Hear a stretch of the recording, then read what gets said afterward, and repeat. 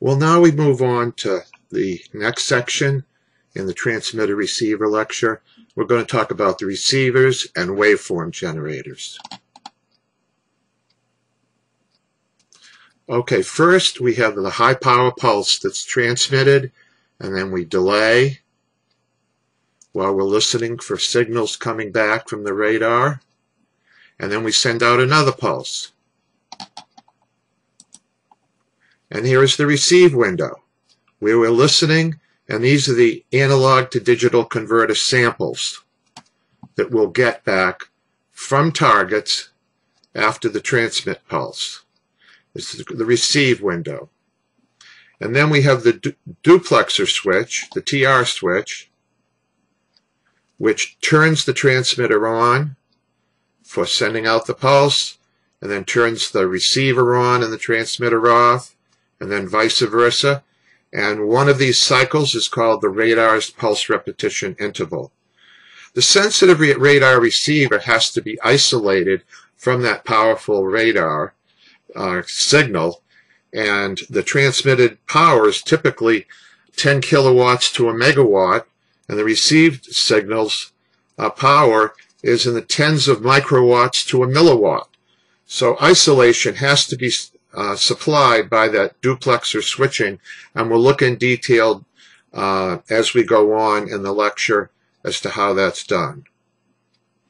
The purpose of the receiver is to extract those very, very weak radar echoes from the antenna and to amplify them, and then pass them on into the signal processor for Doppler processing and pulse compression, and then we'll employ a matched filter optimized to the transmit pulse, which will give us out of it the maximum peak signal to mean noise ratio. Now, the target's presence will be made, the decision of a target will be made by a computer after we put thresholdings in, of an adaptive threshold like we talked about in the past. And most radar receivers are what we call super heterodyne. We just don't generate a signal in the waveform generator that's at the same frequency that we're going to transmit. We shift the frequency that we use when we develop the first signal to an intermediate frequency and amplify that sometimes. But there's going to be a shift in frequency to which is the IF, and then there'll be it's transmitted up to the main frequency. So there's a series of frequency shifts that go on. Some will have two sets. In this particular examples we'll be showing there'll be one intermediate frequency. It's easier to obtain match filter shape, bandwidth gain, and stability if we go through this process. And the first stage, front end of the receiver, is a low noise amplifier, usually just a transistor, and we'll use sensitivity time control to control the gain of the on receive of the signal coming in the receiver. Now, this is a view graph which shows you the shared functionality in waveform generation and the receiver. Here we have a waveform generator, which will, in this case, is just a bump, and then it's amplified. And you notice down here we have a local oscillator. And what we do is we mix this signal with the local oscillator, and we take out the sum frequency, which is filtered first, and we come out to the antenna with the frequency of the local oscillator on it. And then when we come from the antenna, we've got a much, much smaller signal. We go through a filter, and then we down convert, subtracting off that frequency, and then amplify it in a low noise amplifier, and then go to analog to digital conversion. The waveform generator, you can see, on the receiver, the waveform generator up here and the receiver down here, they have several similar features: the frequency conversion, amplification, and filtering. Now this is an example which shows you these concepts. Here we have the waveform generation and a block diagram of the receiver. We'll have a waveform that is generated in the waveform generator that will be at a frequency of about 1/10 of a gigahertz, and it's mixed with this local oscillator in the up converter to S-band at 3.0 gigahertz. So we have up conversion from baseband to S-band. And the up converter shifts the waveform frequency to a higher frequency. And the reason is waveform generators are a lot less costly when you do it at 100 megahertz and not at the full 3 gigahertz. In the receiver, we down convert the received S-band signal by mixing it with a local oscillator that's at 2.9 gigahertz. Here we're doing a subtraction in frequency, not an addition. The down converter subtracts the two frequencies, and the signal coming out will be of 100 megahertz bandwidth into the A to D converter. This down converter will shift the frequency to a lower frequency, and the reason is high dynamic range of A to D converters is much easier to achieve at lower frequencies, such as from 0 to 100 megahertz. Now the simplified block diagram of the waveform generator and the receiver is here, so you can see it all in its glory with an S-band system. Only one stage of conversion is illustrated here, and usually multiple stages of frequency conversion and filtering and amplification are used. But here we have the waveform generator, amplification, and filtering, and then up conversion, and then the filter. All this section in the dotted blue line is the waveform generator subsystem. And then we'll go into the high power amplifier. And if this system does not generate enough power to feed the high power amplifier, there'll be an intermediate power amplifier in between. We'll just do an amplification process. And then we'll go into the duplexer, the transmit receive switch. Okay, now we have, when the signal comes back, we'll have a filter that has a bandwidth of 3 gigahertz that will get rid of all spurious signals, and then a very low noise amplifier. And then we'll down convert from this local oscillator, which is very stable. The 3 gigahertz minus the 2.9 gigahertz will be down converted to that baseband after going through some amplification and filtering, and then it will go to the A to D converters. Okay? Now, this is looking in a little more detail and a little more complexity at the whole radar receiver. It's saying, well, there'll be control signals saying exactly what waveform we want to generate. Most radars can generate a lot of different signals that they can transmit. And so there'll be information going into the waveform generator as to exactly what FM waveform or CW pulse we want to generate in the waveform generator. And then it will be mixed here with a mixer. In this reference oscillator section, there's first of all a very stable local oscillator. And that is, its frequency is generated from a reference oscillator that's extremely stable. And this stable local oscillator will then be mixed with the intermediate frequency, with the modulated frequency from the waveform generator subsystem with the stable local oscillator. And that will generate the RF signal to the transmitter subsection. so that the local oscillator is the RF frequency at S-band, the 3 gigahertz, minus this intermediate frequency. On receive, after coming through the duplexer, the TR switch, there'll be a limiter, a low noise amplifier, and then there'll be a series of 2 mixers which will demodulate down to baseband the in-phase and the quadrature channels, the I and the Q, the real and the imaginary part.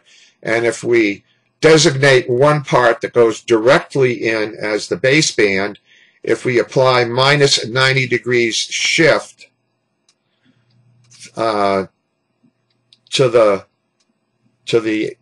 signal coming in relative to the baseband, we'll have just baseband coming out. And then the data will coming out in the 2 channels, the real and the imaginary part, out of the A to D converter, and that will go onto the digital signal processor. Now on to other transmitter and receiver subsystems.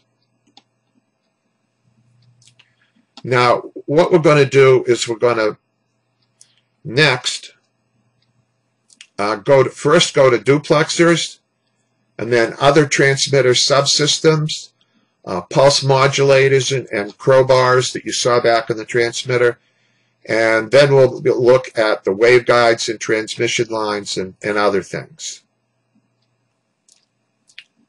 Okay. This is how a duplexer works. When the transmitter is on, we want to turn off the line which goes from the switch to the limiter and the receiver, so that the receiver won't get blown up by the very high power transmit signal. So we want to connect them and have very low loss. Have the antenna transmitter connected here with very low loss, and have the receiver protected while the transmitter is transmitting the signal. When the transmitter is off, we want to cut that line and have the receiver and the antenna connected at very low loss. And the receiver limiter protector is employed for additional protection against strong interference or transmitter feed-through.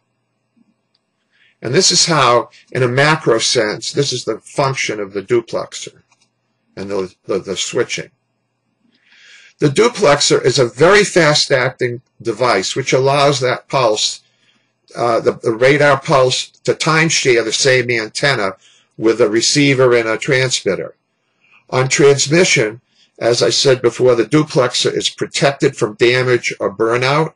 On reception, the signals, the receiver echo to the receiver, the receive echo to the receiver and not the transmitter.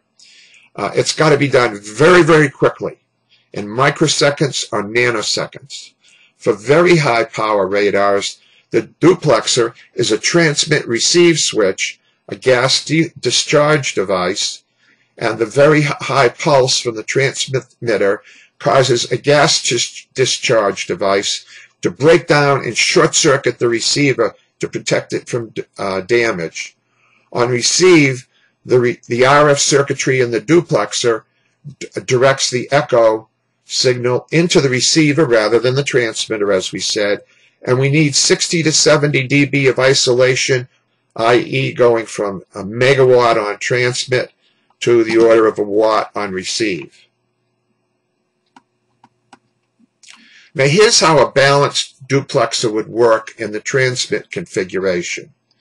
We have over this end connecting to the receiver protector, and here we have the exit out to the transmitter, and then we have a port to the antenna, and then we have a dummy load. And from my amateur radio station, which has basically the same issue, only it only operates at a kilowatt of peak power, it's a gallon of oil which a coax connector is applied to, and a rod where the ohmic losses just dissipate in that gallon of oil. We have to do it very differently for these high power systems. In the transmit condition, we have dual transmit-receive tubes that turn off and isolate the antenna going to the transmitter from the antenna going to the receiver. And we do this with a hybrid coupler.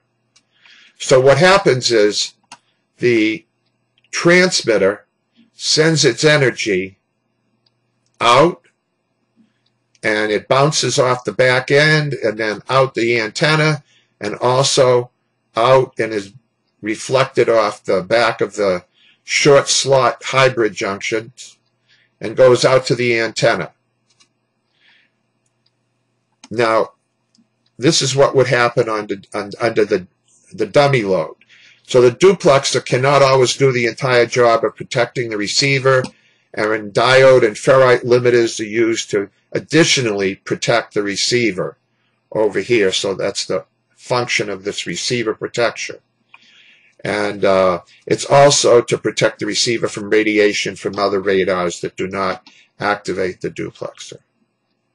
Now in the receive mode, the